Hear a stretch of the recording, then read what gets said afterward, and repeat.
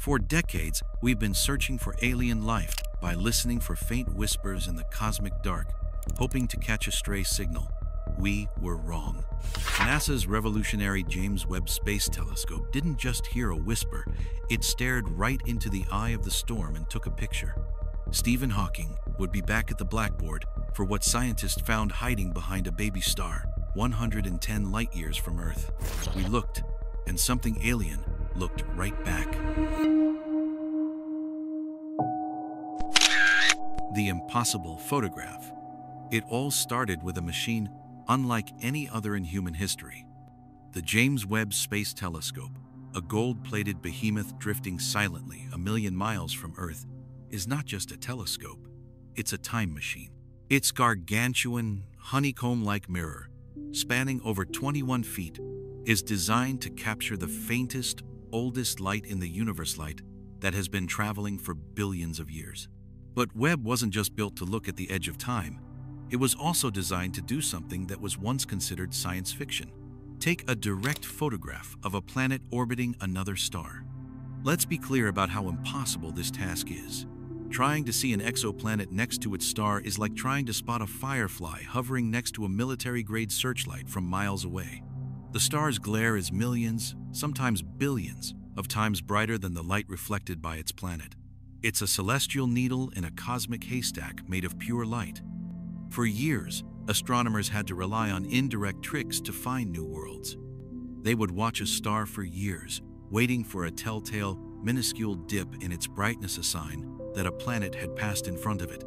This is the transit method, and it has found us thousands of planets. But it's like trying to understand a house by only ever seeing the shadow of its owner passing by a window. You know someone is there, but you have no idea what they look like. The James Webb Telescope changes the game completely. It carries a secret weapon, an ingenious piece of French-produced technology called a coronagraph. Housed within its mid-infrared instrument, MIRI, the coronagraph is, in essence, a tiny, perfectly engineered black dot. Its sole purpose is to act like a thumb held up to the sky to block out the sun. By positioning this device with breathtaking precision to cover the blazing light of a distant star, Webb can suddenly see the incredibly faint objects orbiting around it. It wipes away the glare and reveals the secrets hidden in the shadows. And on the 25th of June, 2025, it worked. For the first time, Webb used this cosmic blindfold to discover a planet that no one knew existed. Staring at a young, small star named TWA7 in the constellation Antlia, the telescope blocked its light and saw it, a faint but unmistakable point of light, a new world. This wasn't a shadow or a wobble. It was a photograph, a direct image of a new planet. The team, led by astronomer Anne-Marie Lagrange, had made history. They had opened a new window into the universe. The truth nobody expected is that the era of indirectly hunting for planets is over. A ghost in the nursery. Just taking the picture would have been a monumental achievement. But it's what the picture showed that sent shockwaves through the world of astronomy. This new planet wasn't just some random ball of gas in the middle of nowhere. It was a ghost from the past, living in a cosmic nursery. This changes everything. The star system, TWA7, is a baby, only about 6 million years old. To put that in perspective, our own sun and solar system are 4.5 billion years old. Finding a planet here is like using a time machine to travel back to the very first moments of our own solar system's creation. We are not just looking at a planet, we are looking at a planet being born. And that's not even the weirdest part. The planet itself is a conundrum. It's a gas giant, roughly the same mass as our own Saturn. While it's huge compared to Earth, the stunning revelation is that it is the least massive exoplanet ever to be directly imaged. Previous telescopes could only manage to photograph massive, bloated giants, many times the size of Jupiter. Webb's sensitivity has pushed the boundary into a whole new category. Finding this planet was like listening for a symphony, and instead hearing a single, perfect pin drop from across the auditorium. It speaks to the almost unbelievable power of Webb's instruments. But here's the crazy part: its location. The planet is orbiting its star at a mind-boggling distance about 52 times farther than the Earth orbits the Sun. Our solar system's most distant planet, Neptune, is only about 30 times the Earth-Sun distance. This is where the panic starts to set in for planetary scientists. According to our best theories of how planets form, a planet like this shouldn't be here. The dominant theory, known as core accretion, suggests planets are built from the ground up, closer to a star, rocky and icy particles in a swirling disk of material protoplanetary disk clumped together, growing larger and larger until they form a core massive enough to attract a huge atmosphere of gas. It's like a snowball rolling downhill, but this process is thought to be too slow and inefficient to work so far away from the star, where the building materials are too sparse. Seeing this Saturn-sized planet so far out in the cold, desolate plains of its solar system is a direct challenge to that model. It's like finding a perfectly built skyscraper in the middle of the Antarctic. How did it get there? Was it formed in place by some other, more mysterious process? Perhaps through a wild and chaotic mechanism called gravitational instability, where a massive disk of gas rapidly collapses under its own weight to form a giant planet all at once? Or was it born closer to its star, in the correct zone, and then violently kicked out to the hinterlands by a gravitational tug-of-war with another unseen planet? We don't know, and that's the terrifying and exhilarating truth. This one photograph has thrown a giant wrench into the neat and tidy models of planetary formation. Even more astonishing, because of the perfect top-down angle from which we are viewing this system, Webb could see the entire crime scene. It imaged the leftover protoplanetary disk itself, revealing two massive, concentric rings of dust and rock. And there, sitting right inside one of the narrow gaps in this cosmic vinyl record, was the planet. We are seeing, in real time, a planetary system being carved out by its young inhabitants. We have found a fossil that is still alive. The new cosmic playbook. This discovery isn't just about one planet. It's about a fundamental shift in our entire strategy for exploring the cosmos and searching for life. For decades, we have been limited by our methods. The transit method, for all its success, is inherently biased. It's best at finding huge planets that orbit extremely close to their stars, because those are the ones that block the most light and pass in front of their star most often. As a result, our catalog of known exoplanets is skewed, filled with bizarre, hot Jupiters and other oddballs that have no parallel in our own solar system. We were looking at the universe through a keyhole and thinking we saw the whole room. Lagrange herself said it best: Webb opens a new window. Direct imaging, the technique pioneered by this discovery, is the exact opposite. It's best for finding planets far away from their stars, where the star's glare is easier to manage. What nobody talks about is that this means we are about to discover a whole new class of worlds we never knew existed. Worlds on the distant fringes of their systems. Worlds with orbits that take thousands of years. Worlds that were previously completely invisible to us. This is where the story pivots from pure science to the future of human exploration. A discovery like this doesn't just earn a few headlines.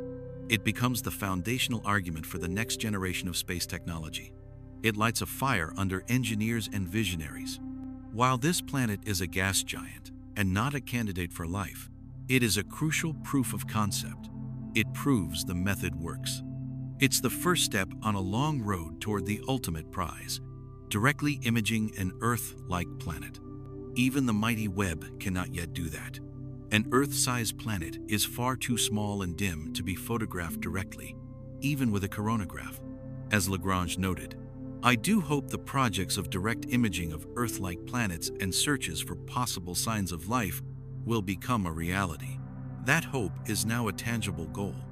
This discovery will fuel the proposals for even more powerful telescopes, for new missions designed specifically for that purpose. It brings to mind NASA's upcoming Nancy Grace Roman Space Telescope, scheduled to launch by 2027. Like Webb, it will be a powerhouse for infrared astronomy, but with a field of view 100 times wider. Roman is designed to conduct massive surveys, and as we learned from the article on black holes, It will be able to spot incredibly bright transient events from across the universe. While its primary mission is to study dark energy and hunt for exoplanets using a different technique called microlensing, the technologies being developed for it and the data it gathers will be invaluable. Discoveries like TWA-7b provide the blueprint. They tell us what to look for and how to build the machines that can find it. We are building a new cosmic playbook. Step 1 was finding shadows with Kepler. Step 2 is taking baby pictures with Webb. Step 3 will be taking high-definition portraits of Earth's twin with the telescopes of tomorrow. This discovery is the starting pistol for that race. And if that wasn't enough, it gets even deeper. The discovery of TWA-7b doesn't just fill a gap in our knowledge, it creates 100 new ones. It opens a Pandora's box of questions that may take decades to answer, pushing the boundaries of what we think we know. The most pressing question remains, how did this planet form? The two competing theories are now at war, with TWA-7b as the battlefield. Was it core accretion, the slow, patient buildup of material? Or was it gravitational instability, a sudden, violent collapse? If it was the latter, it means that planetary systems might be far more chaotic and unpredictable places than we imagined. It suggests that giant planets can just pop into existence in the blink of a cosmic eye, completely reshaping their nascent solar systems. Then there's the question of its evolution. At only 6 million years old, is the planet still growing? Is it still actively sucking up gas and dust from the disk surrounding it? Webb's future observations might be able to detect the faint heat signature of this accretion process. If it is, we would be witnessing planetary formation in real time, a process we have only ever been able to simulate on supercomputers. And then the theories get even weirder. What if it was kicked out from an orbit closer to its star? That would imply the existence of another massive, unseen body in the system that acted as the gravitational bully. Is there a Planet 9 equivalent hiding in the TWA-7 system? Are most planetary systems locked in a constant, violent dance of migration and ejection? This one discovery forces us to confront the possibility that stable, orderly solar systems like our own might be the exception, not the rule. This is the real source of the NASA panic. It's not a panic of fear, but a panic of pure, unadulterated shock and awe. It's the panic a historian feels when they find a text that rewrites everything they know about an ancient civilization. The models are broken, the textbooks need to be updated. The universe, it turns out, is far more creative and chaotic in building its worlds than our limited imaginations had allowed. We thought we were beginning to understand the rules of planet formation, but the discovery of TWA-7b is like watching a player on the field suddenly pick up the ball and run with it in a game we thought was soccer. We don't even know the rules anymore. The hunt has changed. Nobody saw this coming. For years, scientists searched for planets around other stars using shadows. They watched stars and waited for tiny dips in their light, hoping it meant a planet was passing in front.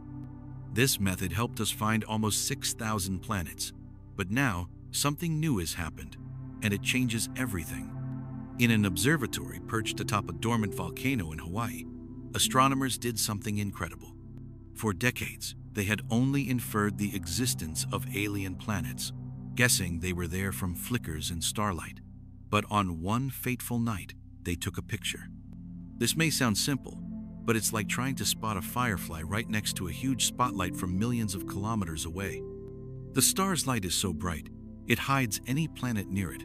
But these ground-based telescopes, Keck and Gemini, had a secret weapon: adaptive optics. This technology is like a smart mirror that cancels out the blurring effect of Earth's atmosphere, making the view incredibly sharp. When scientists used it on a young star called HR 8799, 129 light-years away, they saw not one, but 4 faint points of light moving together through the darkness. It was a family of planets. A real, visible, alien solar system. And it's not just any system, it's a family of giants, orbiting a star that's only 30 million years old. That's a teenager in cosmic time, compared to our 4.6 billion-year-old sun. The planets themselves are monsters. Each one is a superjupiter, weighing in at 5 to 10 times the mass of our solar system's largest world. They are so young and massive that they glow with the intense heat of their own formation, shining brightly in infrared light. But what makes this system so strange isn't just the size of its worlds, it's where they are. The 4 giant planets of HR 8799 orbit their star at enormous distances, from 15 to 70 times the distance between the Earth and the Sun. The farthest one is twice as far from its star as Neptune is from ours. According to the leading theory of planet formation, these behemoths shouldn't even be able to form there. The area is too empty and the material too sparse. It's like finding 4 skyscrapers built side by side in the middle of Antarctica. So how did they get there? One idea is that the planets formed through a violent and chaotic process where huge chunks of the gas disk around the star suddenly collapsed under their own weight. Another idea is that they were born closer in and then kicked outwards by gravitational battles between them. The truth? Scientists are still debating, and this system is the central piece of evidence in that thrilling cosmic mystery. But there's more. The images didn't just show the planets, they also revealed a massive, dusty disk surrounding the entire system. And the 4 giant planets are like cosmic sculptors, their immense gravity carving out the shape of this disk, clearing paths and shaping its edges. We are not just looking at a static picture. We are seeing the architectural blueprint of a young solar system. Before HR 8799, the idea of photographing another solar system was pure science fiction. There were other landmark discoveries around the same time, like the single giant planet seen orbiting the star Beta Pictoris. It was exciting, but HR 8799 gave us a whole family portrait at once, proving that the layout of our own solar system, with small rocky worlds close in and gas giants far out, was not the only way to build one. It showed us that systems of superjupiters in the icy voids were possible. This moment was a turning point, a testament to human ingenuity. While space telescopes like Hubble struggled to spot planets against the glare, astronomers on the ground had engineered a way to see through our own atmosphere with stunning clarity. The discovery of the HR 8799 family was a wake-up call. It forced us to rethink everything we believed about the limits of planet formation and the diversity of worlds beyond our own. With HR 8799, we didn't just take a picture of a planet. We saw an entire alien solar system in motion, a family of giants dancing in the dark. This discovery was a profound leap, a new window into the cosmos. It was the first chapter in the story of directly imaging other worlds, a story that would one day lead to even more advanced tools, like the James Webb Space Telescope. The hunt for new worlds changed forever on that day. And for the first time, we were watching. A baby gas giant, born in a swirl of stardust, has just become the most important alien planet in history. It's a ghost from the past, a blueprint for creation, and a direct challenge to science. So here's the real question. If this is what Webb found in its first attempt, what else is hiding out there in the dark? Are we truly prepared for the answers? Hit subscribe, because the universe just got a whole lot bigger and a whole lot stranger.